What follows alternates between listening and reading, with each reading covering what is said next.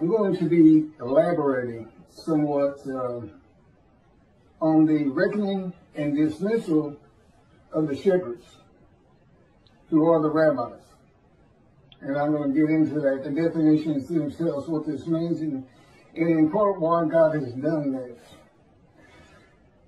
One thing I want to make emphatically clear, since I hadn't heard one word from a rabbi, and I'm quite certain, as a group, maybe not all, as a group, they had no idea there'd be a reckoning and a dismissal by God. They would not enter the scroll of remembrance, which means they don't see God's heaven for the Jewish people, which is something you do not want to miss. Because they just talk about the Messianic era. All of a sudden, Moshiach perfects the world. Everybody loves the Jew and exalts him in the world. The world speaking Hebrew. And the sole existence of mankind becomes to know God. Nations love nations. Things that simply cannot happen. And what do they leave out?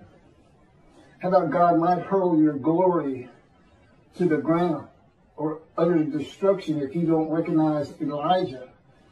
You know, you're praying for Moshiach every day. One, you don't know you're about to get dismissed when he comes. And two, you completely ignore utter destruction if Elijah is not recognized. He clears the way for the building of the temple, which is God's purpose that might prosper. Don't build it, utter destruction will come someday. Build it, and you will never be defeated and dispersed again. Who should you be looking for? I mean, what does David do? He brings the reckoning and dismissal of the shepherds, the rabbis. That's what David does primarily. And with him comes God's grant of a covenant of friendship, which differs markedly, absolutely refutes a Messianic era. God says things like, there'll be a planting of renown when I come with Moshiach. You will no longer be the taunts of nations. That tells you one thing. The nations aren't exalting you. You're just not being taunted. Why? God's in his temple again. And they're not quite sure it is true or not. For the most part, that would be the majority. And of course, the covenant of friendship, well, that is the covenant of friendship. No longer dispersed. You will not be defeated, dispersed. The temple in your midst. The world will know God sanctifies Israel. That's what you get. You don't get perfection throughout the world. You don't get exalted throughout the world. If that's what God had intended, this is where he did written it. In the covenant of friendship. It absolutely refutes it. You got utter destruction. Malachi 3. You got your glory hurled to the ground. Your power. If you don't assist God in recognizing the name. That's what it says. He's saying, you know, who is this coming from? Adament, Gentile lands, Christianity. Who's this? You know, the people's no listen to him, and he's not happy about it, and he says it, I think it's verse 3, could be, he's stunned that he's not getting a response. Particularly, and I know why now, the mountain of evidence that has been presented to the Jewish people on these videos cannot be surpassed by any other man to come. I'm either him or he ain't coming. Which is it? God said he was coming. God's righteous servant. What was David? A servant who was righteous. Who was Elijah? Servant who was righteous. Who was Moses? Servant who was righteous. Who else? Who was missing? God's righteous servant. One description, 4 righteous servants. I am all 4 men. I just reposted it again. I have a verse-by-verse commentary solely showing how I and my life fits Isaiah 53 and explaining it. Explaining what he was wounded for our sins means. No man has ever been able to do that before me. Certainly not Toby a singer with his absurdity. An absolute absurdity. 6 million Jews die and then a ram guilt offering. That's not even all of Israel. That's about 1/3 of Israel at the time. Nobody got long life. It looks like Hitler's the one who made the sacrifice, and he didn't get long life. No one is made righteous because of it. It's an absurdity. Okay, he couldn't come close to interpreting the true meaning and the way to make this understandable. Isaiah 53 is in large part a snare. Okay, God knew the Gentiles were going to take your book one way or another. And he set them up. He set them up for the day of the Lord, and he set up the rabbis too. He knew you were going to be practicing the Messianic era. All of these are proof, as I straighten all this out, putting forth what he wants Judaism to be. This is what God wants Judaism to be. Not what Rambam wants it to be. He doesn't even want the entire world to be simply to know God. It's not what he wants.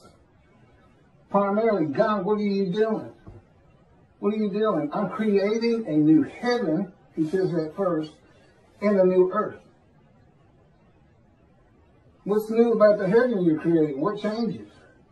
I want to have a new host of angels, the angels of Israel. And I want every Jewish, all of my children to go through the same thing they've all had to go through.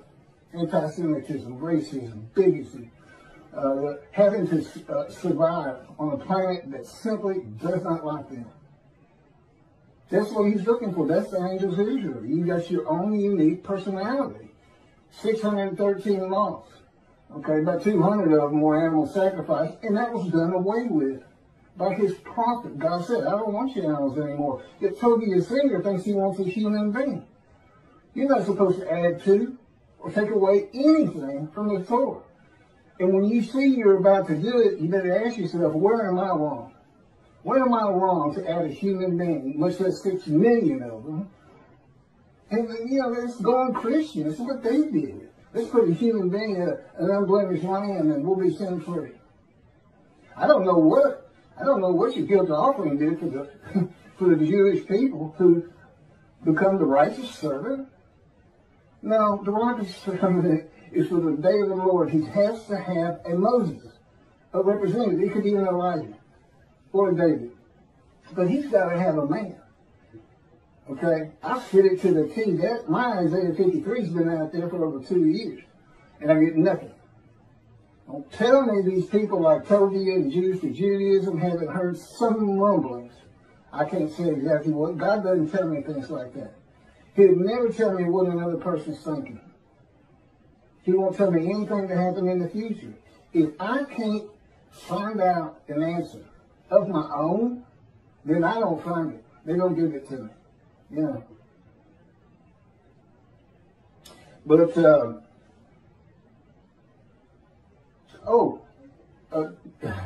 one of my first lessons, and this is for the rabbis who think God, this can't be, or he's not David.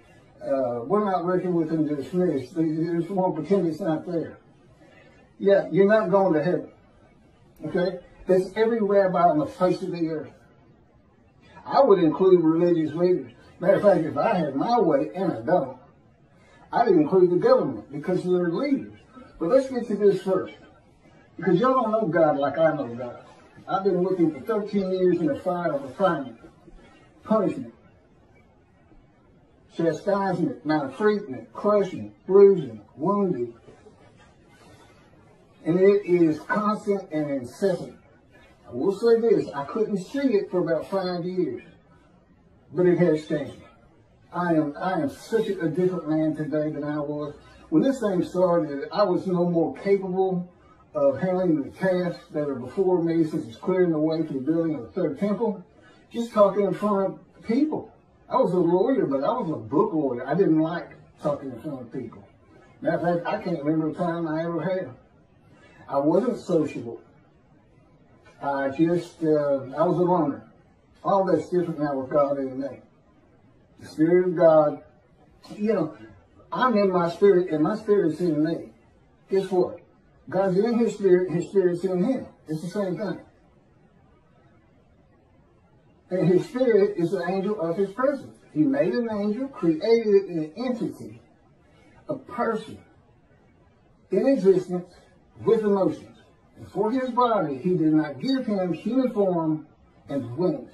No, His body is the Spirit of God. So if God comes to you, or the angel of the Lord comes to you, you are, for that time, a man in divine man. Now the man who wrestled with Jacob, that's just, God just saw a fellow near Jacob, woke him up, told him, I'm the God of this land, Abraham, Isaac, and Jacob. I have something for you to do. And it's all to do with God. It's instant. You know who he is. There's no, huh? Who's this?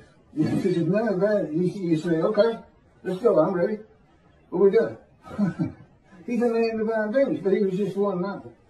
So he didn't go through much of a fire of refinement, if any. I mean, he had to wrestle all night.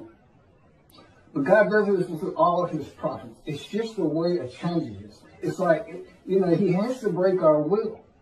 And he can't have me snapping at people. I was known as a fighter. And, you know, if you said something to me that I didn't like, I didn't respond verbally to you. I just hit you. I just laid into you. Fight's on. Nobody talks to me like that. That's kind of who I was. And that's, God said, this was taking so long. Because it's got, the last 3 years have been the worst out of 13. Going on 14 now. It's, you know, as he says, it just takes more to get the response out of you, the small change that I want out of you. And I'll tell you, I'm ready. I am flat out ready. And what is the problem with your people? They don't know who you are. When you say utter destruction is coming, you're not fooling around. Here's what, you know, you kind of get one personality of God in the Hebrew Bible. You know, it's not far ranging. But what he showed me is based on the following. This is one of the first lessons he gave me.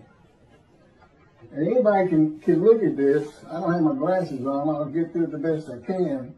But this is the chapter that leads to the purpose of the Temple Mount. And it's 2 Samuel chapter 24, verse 1. The anger of the Lord arose. Okay, I gotta get my glasses. Bear with me.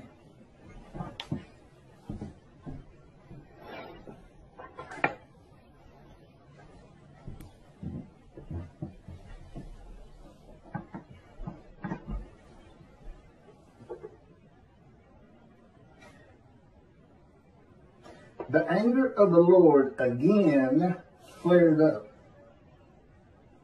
against Israel. And he incited David against them, saying, go and number Israel and Judah. That'd be the northern kingdom, kingdom of Israel, sometimes the kingdom of Ephraim, the largest tribe landowner, immediately north of the lands of Benjamin, which is a partition between Ephraim and Judah. And Benjamin is considered part of Judah because that's where the kings rule from. Go and number them. Apparently there's some problem in taking the census. I don't know what it is, but he incited David to do it, and then he put him into a 3-pronged test. Do you want me to come against the people? Do you want me to come against you? And one other one. And he said, let it be against the people. Let no man take me. And God did. And he kills pestilence. And 70,000 had died almost immediately. Now, did God just go down and kill 70,000 Israelites? No. He takes the credit for it. It just makes him look mean and tough. Listen to everything I say. The pestilence was already there. God could see it. He knew it was coming. And he does this a lot. He says, I will come with utter destruction. No, his creation is going to utterly destroy Israel. I would suggest, he won't tell me, I would suggest we're talking nuclear bombs from Iran right now. Someday. And they'll do it. They will do it if they get it. In any event, that's how. Oh, and it's interesting, the numbers are different. The census numbers are a little bit different from what I'm about to read in 1 Chronicles. And so is the amount of money paid for the Temple Mount out of David's pocket, is what he makes it sound like, but I'm sure it was the kingdom's money. I would think so. I don't know why he'd have a separate side job or anything. If you'll turn to 1 Chronicles, chapter 21, it's the same story. It even says it's the same story somewhere in here. Maybe there's a footnote. Satan arose against Israel and incited David to number Israel. And then you get the same story. You know, David realizes what he did was wrong. See, he incited him. He didn't go tell him. He went to a prophet who told somebody and this and that. And then David was all wanted to be in repentance and was sorry he had done it. And again, I don't know why it's bad. Today, they won't tell me. I've asked them right before we started this. They just, they'll know. So, what do we have here? Satan incited David, and God incited David in the book of the prophets, and in the writings, it's Satan. First of all, Satan doesn't exist. Judaism doesn't believe in hell, and they shouldn't. There is no hell. God's got, you know, if you don't heed or revere him, if you sin all the time, he just doesn't pay attention to you. He knows his creation. He knows what humanity does. He knows what humans are. He knows there's no stopping that. And, I don't know, you might say, didn't he got a special place for Hitler? And that's what he tells me no. I don't think about him. He doesn't mean anything to me. But why is that in here? You would want to say, well, if I had to go either way, I'd say 1 Samuel is who you go with, because that's the book of the prophets. And I agree with that, except God wrote this whole book. He had a whole thing written. It's not just Torah. Don't forget that. It's not just the Torah dictated to Moses. If you, the book of Ezekiel, just as soon as Ezekiel wrote it.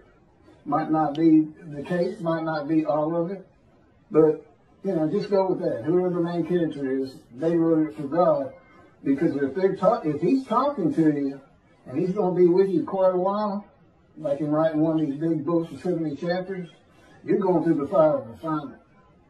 Moses went through the fire of refinement. You know how you know? Because it breaks your will. It makes you humble. It takes anger out of you that you used to not be able to control. We start with Moses. He killed a man. He was so angry. He was getting into fights. Then he runs away. He doesn't account for himself. He doesn't ask Pharaoh he doesn't repent. He runs away. He doesn't take account for his own actions. Not a good person. At the end of his life, it is said in the Bible, Moses was the most humble man on earth. And God said, Keith, I put that in there primarily for you. So you would understand you're not the only one that's ever gone through this. He says, you're tops. I mean, you're 4 prophets in one. Moses would be number 2 as far as the severity. But it took a man with that kind of anger. And Ezekiel had that kind of anger. He said, I wanted a spirit seized me, and I went in bitterness and the fury of my spirit in the hand of God. He's in the hand of God, but he's bitter and furious. I know the feeling. That's the fire of refinement. That is the key to understanding Isaiah 53 and those words.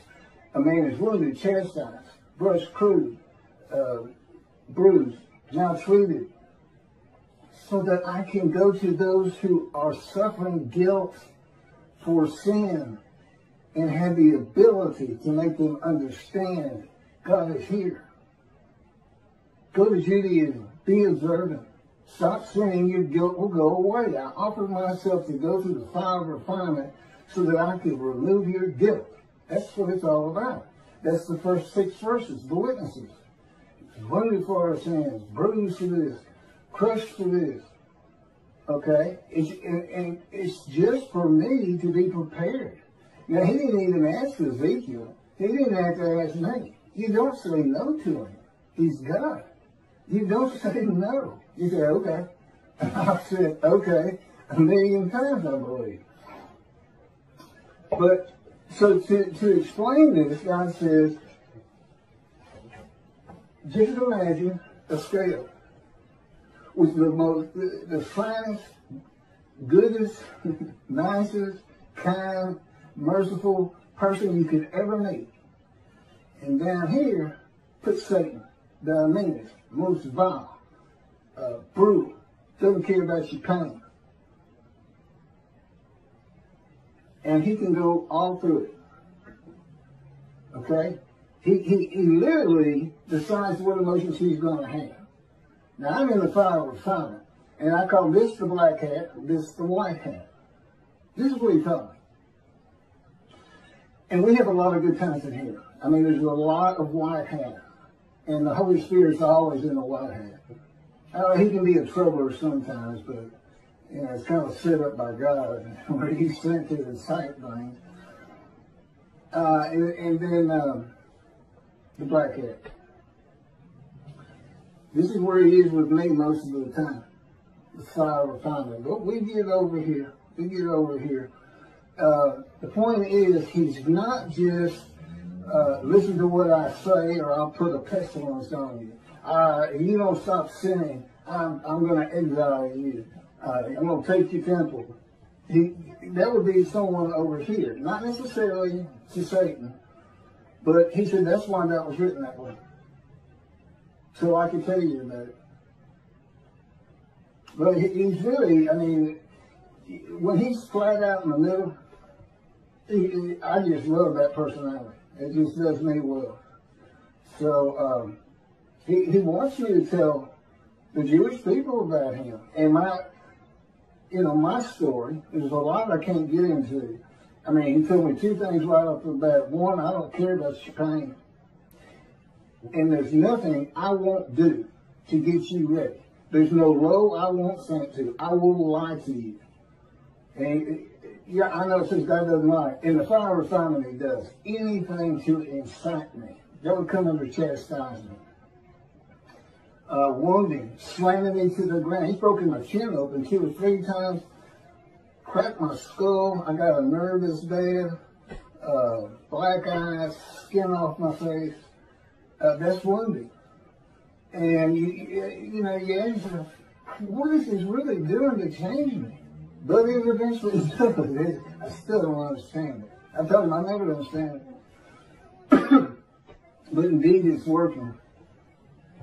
So for the rabbis, if you think by ignoring me with the amount of evidence God has put before you, I mean, he planned this entire book before he made creation and selected his chosen.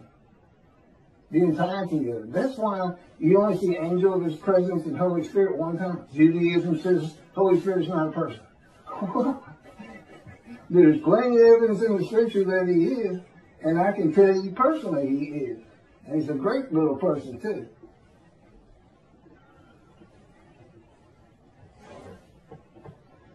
But let me carry on. It's nobody, he's not, I guarantee you.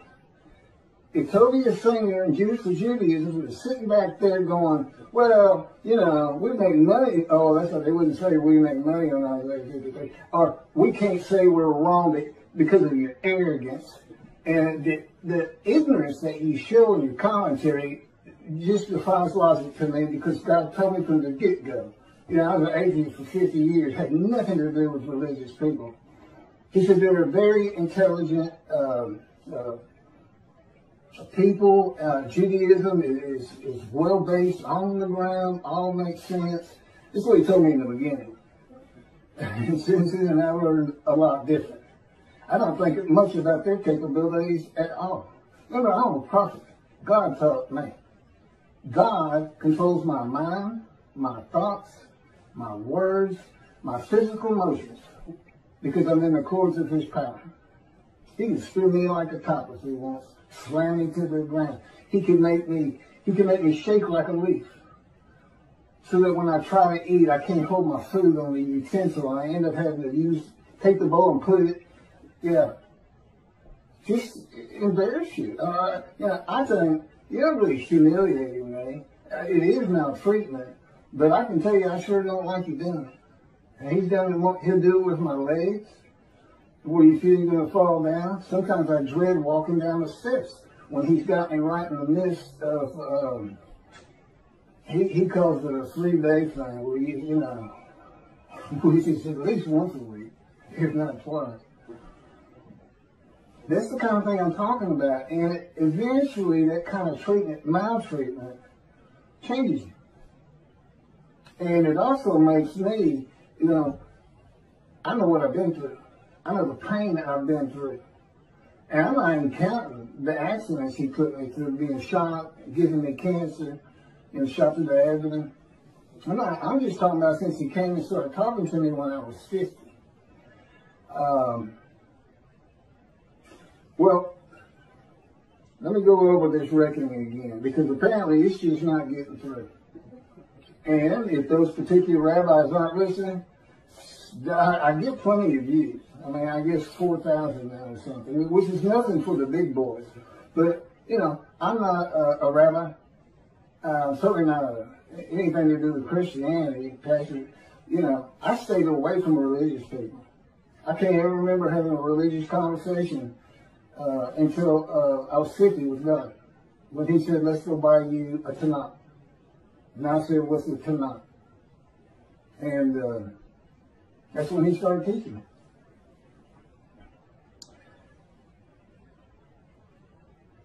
Thus said, apparently I don't know the answer to this. I'd love to hear it. Why don't you know about this? Thus said the Lord God, I am going to deal with the shepherds. I will demand a reckoning of them for my flock, and I will dismiss them from tending the flock. Then I will appoint a single shepherd over them to tend them. He shall be a shepherd to them. I, the Lord, will be their God. My servant David shall be a ruler among them, not a king ruling over them, among them. In the Mishnah Torah, Rambam's got 2 chapters on King David, and he's making every bit of it up. He's thinking, what would the Davidic dynasty be like today? And off he goes. None of it's in the Bible. None of it. King Moshiach will study Torah all the day and all the night. No, he doesn't. Not even close. That's it. They got the Torah down. I don't need to, I know enough about it. It's not like I haven't read it, but it's not like the prophets. And to some extent, the writings.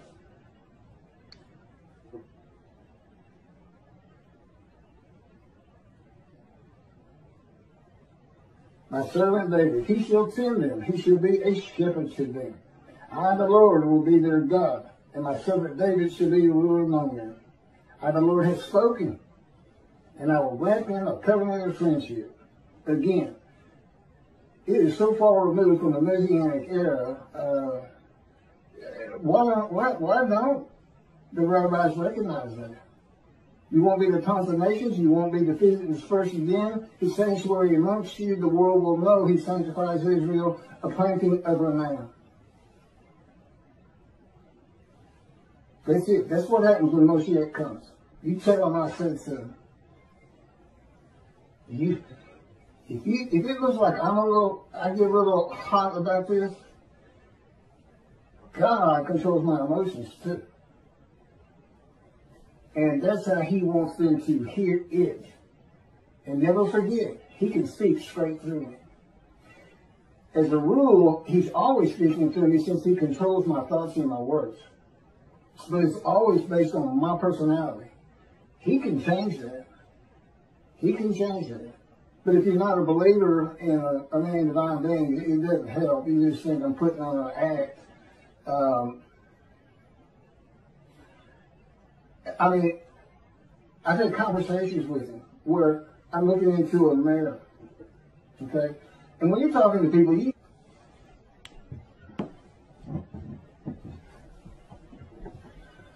You know what your demeanor is. You know what you're sounding like and what you look like. And I'm looking at a mirror, and again, according to His power on me, I literally had a conversation with Him. And I look in the mirror, and that's not who I am in that moment, and it's not what I sound like. And, it's just my lessons. I had lessons all day long, and I had for 13 years. I mean, He's doing something with me all the time. And primarily, again, it's controlling my mind. It's based on my capacity as Elijah to teach you how you can think in heaven. Your spirit reads your mind. Okay, your mind takes in, your mind has electrical impulses, little chemicals, different tissue, and it takes in what eyes can take in and what ears can take in. Your person is the spirit in you. Spirit and soul. And together, spirit and soul form a person. The soul's kind of like the DNA of who you're going to be. In heaven, you don't have that mind. God becomes the information of your mind. And He can do it for everybody in heaven. That's why He said, before you pray, I will answer. Just because He's the one having you think, I'm going to pray. And you won't remember the things of the past. That's a whole other discussion. But I have all of that information because I'm Elijah. There's a reason He took him up specifically and nobody else and sends him back. It's a further proof of who I am outside the fact I fit every verse of Isaiah 53, outside the fact I'm the only man who's ever been able to explain Isaiah 53. The fact that despite your greatest minds, Jews for Julian, Toby is saying, and everybody else who makes commentary on it, have never been able to figure it out. You can't figure it out if you're not the righteous servant. And I couldn't see, I read it the first time, I said, what is this? I said, who do you think that is? I said, I have no idea. He said, that's you. I said, okay. This is in a verse 2 years, I can't remember exactly when. Okay, now these words are used. My servant David shall be king over them. Be one shepherd for them all. King, prince, shepherd means leader. That's what it means. I don't want to be getting to that. Just leader. This is words of leadership. It's not a divine kingdom. God knew all things from the beginning. And He knew when He had the day of the Lord, Israel would be a democratic free country. There's no place for a kingdom. You want a kingdom, go live in Saudi Arabia. They shall follow my rules and faithfully obey my laws. Thus they shall remain in the land which I gave to my servant Jacob, and in which your fathers dwelt. They and their children and their children's children shall dwell there forever, with my servant David as their prince for all time. That would be the line of David. Through Solomon. Solomon had the same covenant with God. And the first people to read this are in antiquity. They understood king and prince. And back then, I can't fault Rambam too much, but today we know better because it's a democratic country. It's just that not Middle East, I guess, you got the most kings and kingdoms anywhere in the world, but anyway, God knew. He knew Rome was going to destroy the second temple. The dispersal would occur. The diaspora began, which is away from the promised land. And He knew they weren't going to just come back of their own, but that, and He didn't cause it, despite what Toby Singer says, but that the world would drive them back one day. He knew it was going to be ugly. But, he said, well, why didn't you come help? Why didn't you come back? You're not supposed to be out there. You got to learn your lesson. That's some black hat there. You see that? Don't forget, He is a celestial being. He is not human. He has emotions, but He can actually operate His emotions, whereas we can't. We can't to an extent.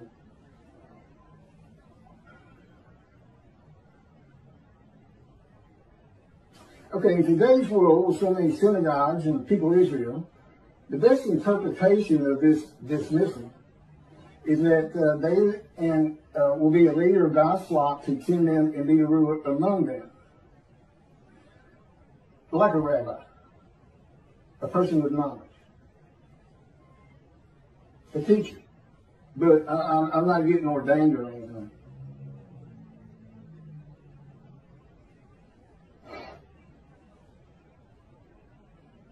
Okay, reckoning. This is what reckoning means. It's the avenging or punishing of past mistakes or misdeeds. Teaching Messianic here. I mean, you're just not putting your thinking hat on. That was for antiquity, Middle Ages. But resurrection of the dead, the 13th fundamental principle of Judaism by Rambam. We believe in the resurrection of the dead. Do you really? Do you really? Are you telling the truth in that part? We've gone through the age of medicine, science, knowledge. We know you cannot resurrect a human being from dust. They have to be conceived and born, period. And there's never been a virgin. God, grace. You should hear about how he tears that apart. That woman with child, Isaiah's concubine, he's married to the prophetess, and this child, Emmanuel, doesn't learn right from wrong until he's 9 years old. My question is, why isn't he Jesus? If his mother is a virgin, why isn't he Jesus? I'm going to put it to you. I'm going to be the greatest anti-missionary of all time, particularly, though, because eventually the many and the multitude are going to be telling the world who can believe our report. That's him. Who is arm of the Lord been revealed on? That's him. He knows too much. It's impossible to deny what's happening here. It's impossible to deny that there are rabbis who have heard me and are ignoring it. What about Elijah? Rabbis who ignore? Because I'm Elijah too. What about that? You want to be responsible for utter destruction? How many millions did you lose in the Holocaust? 6 million? How many Israeli Jews do you have right now? Well, it's 7 million. You ready to up the ante on that? How many Jews can we kill at one time? You're not going to recognize David. You don't get the covenant of friendship. And it doesn't go into. I have both covenants. Sin forgiveness in Jeremiah 31 that puts Torah on your heart, and friendship. And God wrote, when he was dictating to me the book, Isaiah 53, the day of the Lord, he actually has it stated that when these books are published, the covenants go into effect. Well, as you can imagine, I can't get them published. And it has to be a big-time publisher who can distribute worldwide and market worldwide. Because all Jews have to read it and know they're sin-free in the Holy Seed. It's part of also being Elijah. Come back to Judaism. And the righteous servant, 53. Makes so many righteous. Well, in effect, I've already done that with the covenants when the books are published. If there's any rabbi who'd like to step out of dismissal and see the heaven God is creating, contact me. I'm easy to talk to. I was a lawyer for over 20 years. Had clients, come in, had to be friendly. I said I was antisocial, but in a business context, it wasn't a big deal. I knew my parameters, so to speak. Come forward and help me. You're a servant of God. If you're a Jew out there, you're a servant of God. Be proactive. Anything you can do to get me recognized, anything you can do. And understand this. This is supposed to happen according to Jeremiah. The land lay desolate for 2,000 years. Now the cities have been renewed, restored, Jerusalem rebuilt, the land blooms again. That's what it says. And it says, then I'll bring a new covenant to you. New covenant. You know what Rashi says? New covenant commentary. The angel is the angel of the covenant you desire. There's only two. And David brings friendship. So we're talking about the covenant of sin forgiveness to make you a holy seed, just like God did with the Assyrian Babylon exiles that had the second temple built. This is to have the third one built. You got a clean slate, but if you start sinning, that covenant didn't do you any good to God. So, my job is come back. Don't let the evil inclination get you, so to speak. You got a clean slate. Honor God by coming back to observant Judaism. See, I got all kinds of pulls to help refill the synagogues, to grow every year instead of decline every year. And part of it is you got to change things like a resurrection of the dead. A time when the Jews are exalted. You know what you do? You make them lazy. What happens to never again? Never forget. You got utter destruction on the horizon. I have no idea when God might just say, that's it. I've given them enough. They won't respond. I'm leaving. And utter destruction will come to them. You never know. You're servants. His servants. You're not the righteous servant, as Toby is saying. And Jews for Judaism, Michael Skoback, and whoever actually did the commentary, that absurdity they both put out there. Michael Skoback bases his whole commentary on an exaltation of the world of the Jew, the Messianic era. His whole commentary is based on something that will never happen. Never. These are religious people. I don't know how they do it. I believe in it. I believe in the resurrection. Oh, you believe in millions and millions and millions of people suddenly appearing in Israel? Who's going to feed them? Who's going to put food on the table for them? Hey, guess what? You're going to have slave Israelites from Egypt. You know what God says? If you see a slave Israelite from Egypt, you know what you're supposed to do? Run. Run and get a gun quick. They'll kill you. These people were savage.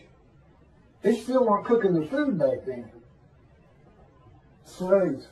No schools. Nobody around them school. Nobody listening to it. Believing in all kinds of gods and this and that from Egypt. Yeah, they're suddenly going to appear. That's what they say. Every single Jew who's ever lived. You got 6 million from the Holocaust. What are you going to do with that 6 million? That's just 4 years. It's the most. You're going to lose the young people. They're always looking for fake news. I guarantee you, if I sat down there in the synagogue when I was a young man, and I didn't, of course, I'd have gotten up and walked out right in the middle of it. You're saying, what? You think every Jew who's ever lived is not rise, old bones, rise. And their soul is going to come from some keeper of the soul's place and come into that body. That's your belief? Well, I got to go. I heard y'all real practical, down to earth. You had things to do. You had Shabbat. You had holidays. Mitzvahs. But I'm not listening to garbage, okay? I'm a man of reasoning and intelligence.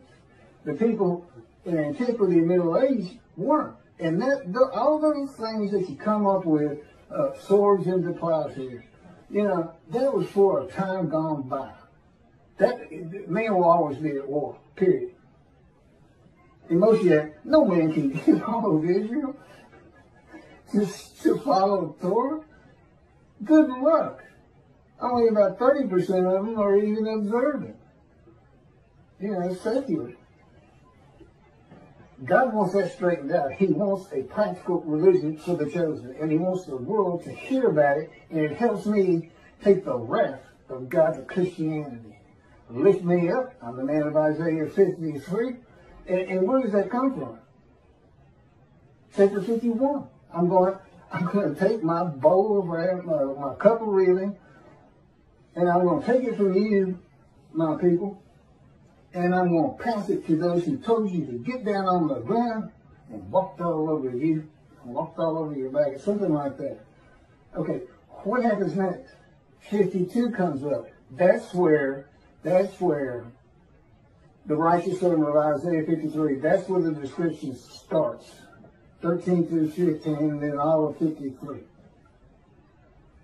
Do you see the connection there? Wrath coming. Now, how does that match up with Moshiach coming? And a Messianic era occurs. And there's a resurrection of the dead, which is a proof of who I am. Where's God's vengeance?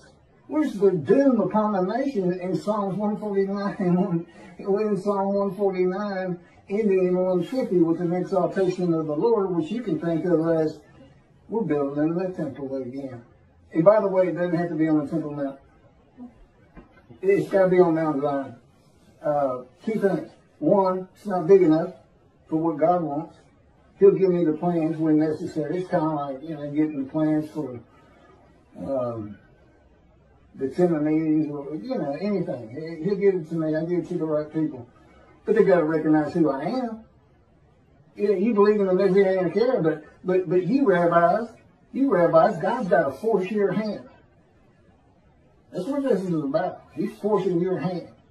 And he's putting the destruction of Israel on your shoulders. And I'm not going to stop talking about it.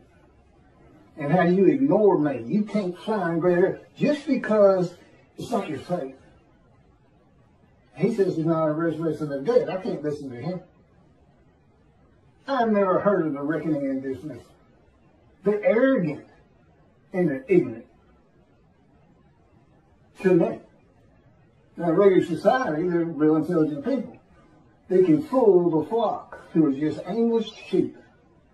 They can't fool me because God's in me. He won't let it happen. And so I can incite them. You tell either one of them, if they want to debate, don't call you a singer who says he'll debate anybody on 53. You tell him I'm ready. You tell him I'm ready. And he better take some sedatives before we get there, because I will incite him. I will arouse him with my words. And you wait till I start getting hold of the Christians. If you've been reading the details and watching my videos, you see I've got some powerful things to tell them, and I will not hold back.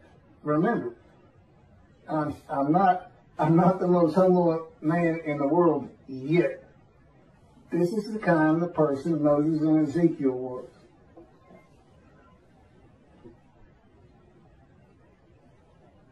Reckoning, the avenging or punishing of past mistakes or misdeeds. It's not just the Messianic era. How about these two, Tobiah and Skoback Jews for Judaism? I can't imagine they really believe what they're saying. They probably had to work and work. How can I explain this part? Tobiah's language, it just scares me, because in the beginning, I really thought so highly of it. Years and years ago when God started teaching me, and listening to his radio show, and I was learning things from him. He's got a lot of knowledge, but his capability of reasoning is at the level of antiquity, where there was no reason. Everybody lived on emotions, because you learn how to reason in school. Maybe he just went to a yeshiva and didn't have to figure out math and other things that teach you. You don't use it, but it teaches you to reason. Okay, I got to get off this thing. Why is shepherds a metaphor for rabbis? In case they think there's a little wormhole there to get by there. Well, shepherds doesn't necessarily mean rabbis. Yes, it does. The term rabbi in the original Hebrew means a teacher. In pursuing that calling, individuals have responsibility